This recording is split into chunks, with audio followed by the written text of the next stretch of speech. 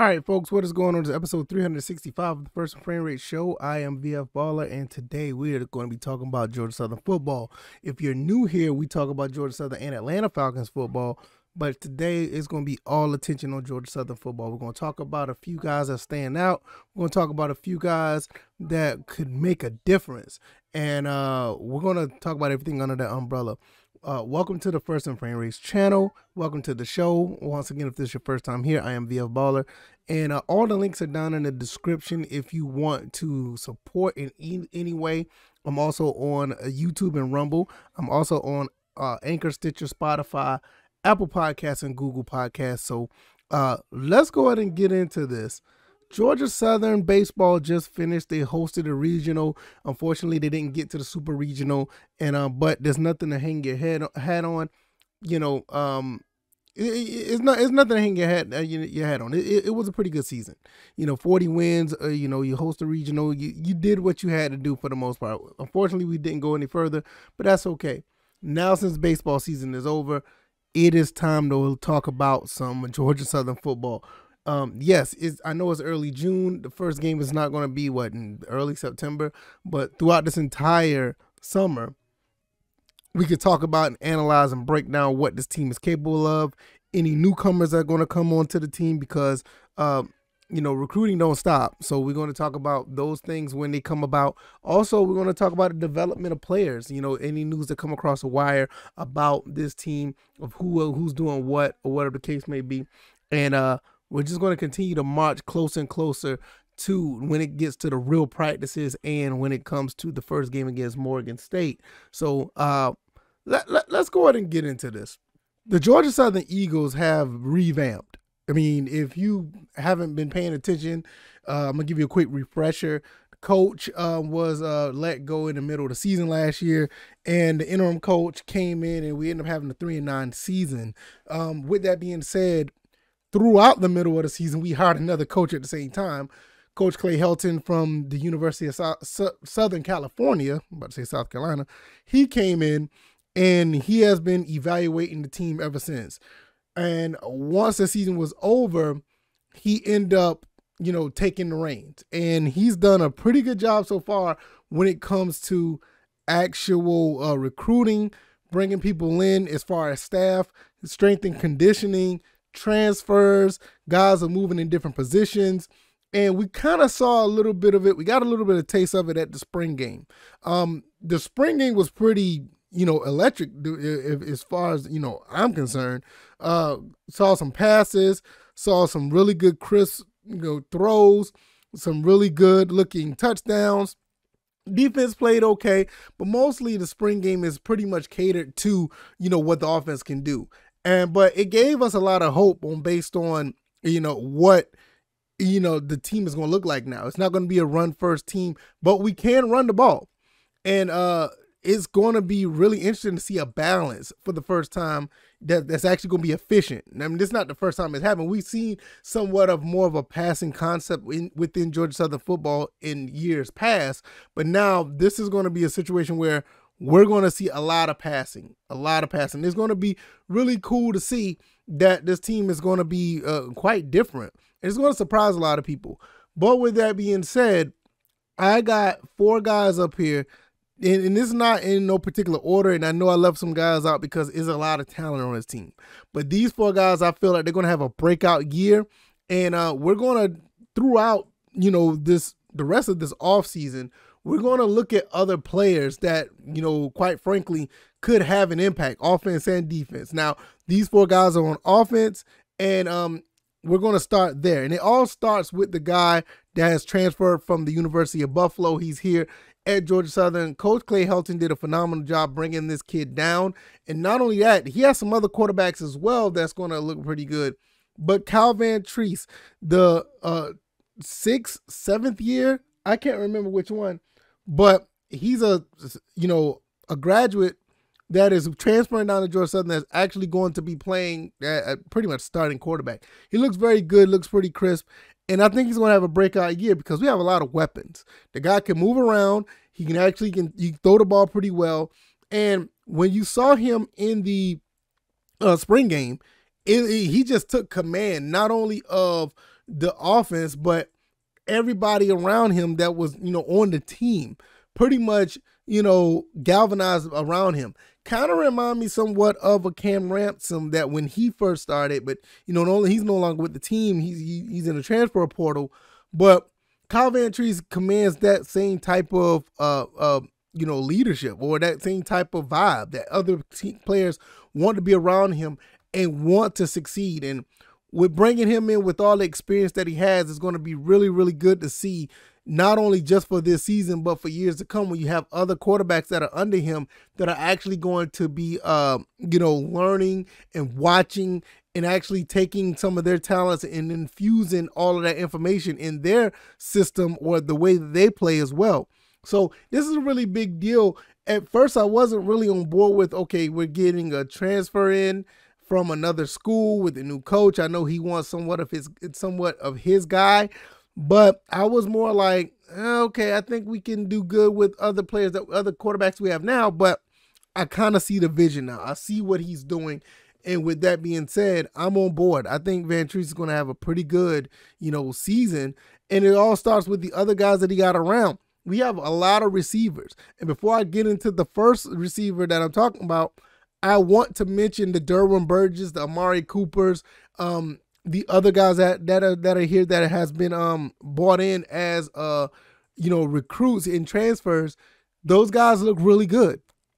But I watched Jeremy Singleton play in the spring game, and with him being another transfer that has a lot of experience at the University of Houston, it looks like these two guys could hook up and be really special together. Jeremy Singleton looked really fast on the field, and he had some hands, and he was able to score a touchdown. I think it was a touchdown. They say it wasn't, but if you look at the screen, if you're watching the screen right here, it looks like a touchdown that wasn't called. I can't remember. I think it wasn't called, but nevertheless, he is going to be very productive in his offense. And with the vision of the quarterback, with Kyle Vantrease, you can see these guys linking up a lot. With all the experience that he has, and the way that he run routes and he can catch the ball. This is something that we need if we're going to transition over from a run first option style, spread option style team to a air raid style passing game with the running game as well. You're going to need guys like this to get open, especially when the running game is on point and we can play action out of that and make something happen. With that being said, that's one of the plays that will happen with in the spring game. And with Sam Kinnerson, I'm going to tell you something about this kid. I like when kids are able to be successful at being a football player. Not just I'm good at a position, but being good at being, a football player. Sam Kinnerson came in as an athlete, was going to be a quarterback here at Georgia Southern. Played a little bit of quarterback last season. Very fast. Saw him move the ball pretty well when times he had open space.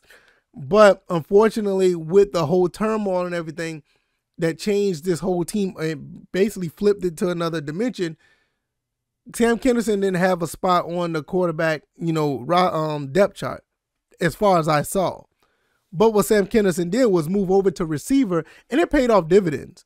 What I saw in the spring game was like, okay, this is not a kid that's just moving over just to fill a roster spot. He's not moving over just because. Sam Kinnerson moving over because he can actually play some ball. A phenomenal touchdown catch in the spring game. Very fast, was able to get open a few times within, the defense. And I know, like I said, the spring game is to show the offense how well the offense could play. But don't get me wrong, the way that he was moving around that field, showing that he was ready to go. And he was more than capable of being a receiver. So kudos to Sam Kinnerson. This is between him and Jalen White, which I will get into shortly. These two guys are probably my breakout guys coming into the next season. I'm going to do more of a spotlight on those guys down the road, so be on the lookout for that. But I think Sam Kinnerson, with the transition over from quarterback to receiver, I think he's going to be, the biggest breakout for Georgia Southern. Now, there's other guys on the team. Like I said, you got Jeremy Single, you got Derwin Burgess, you got Amari Jones, you got some J.J. McCaffrey, you got some good receivers on this team. But I think putting, Sam Kinnerson in the slot, putting him in the slot is going to pay off dividends.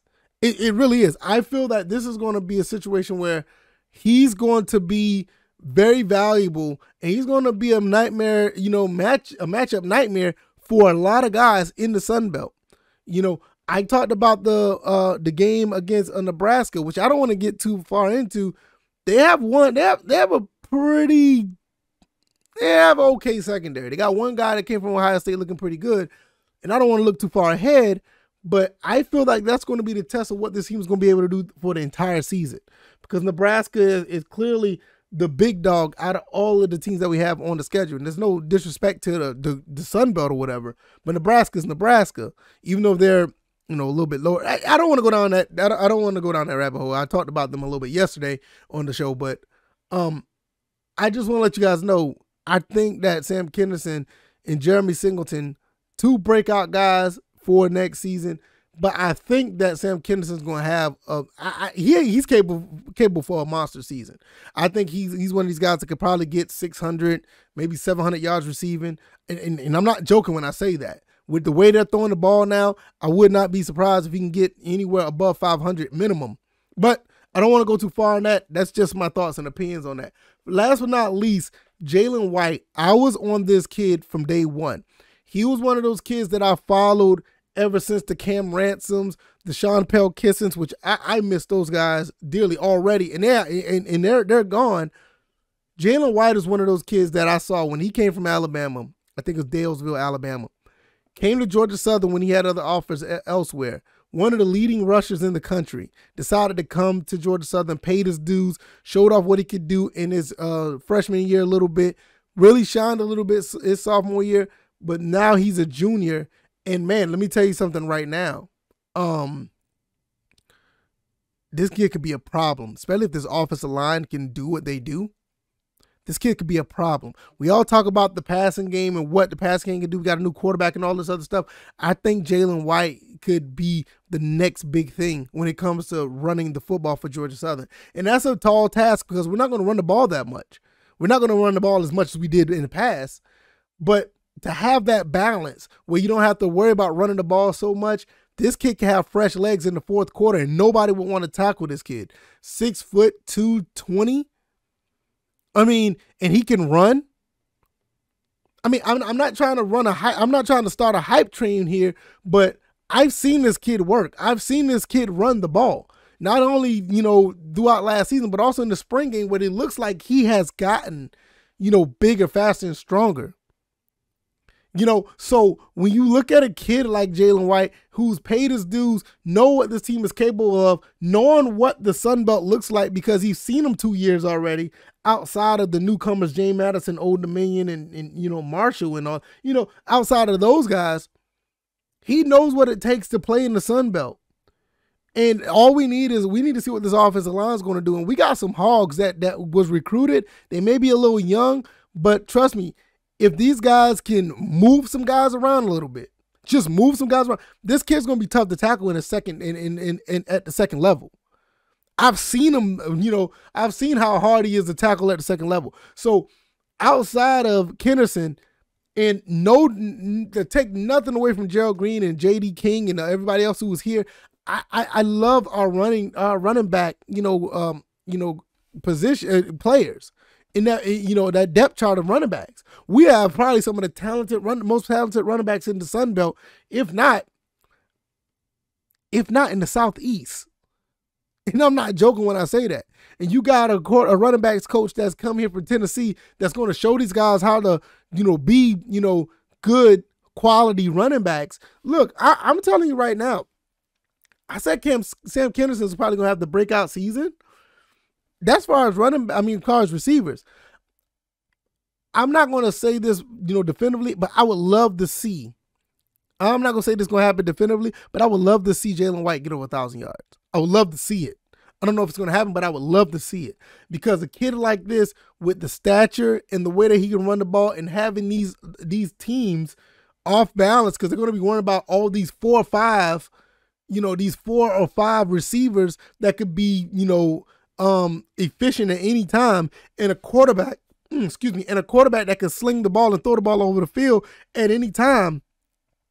This is one kid that this is one kid they're probably not going to be able to account for. And with the 1-2 punch of him and Gerald Green and all the other running backs that's probably going to be there that are going to be putting in work, it's going to be a nightmare for a lot of teams. It's going to be a nightmare to try to figure this team out.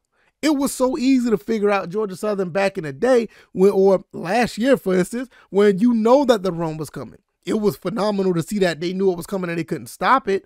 But you know it was coming, and it was easy for people to, game plan for that.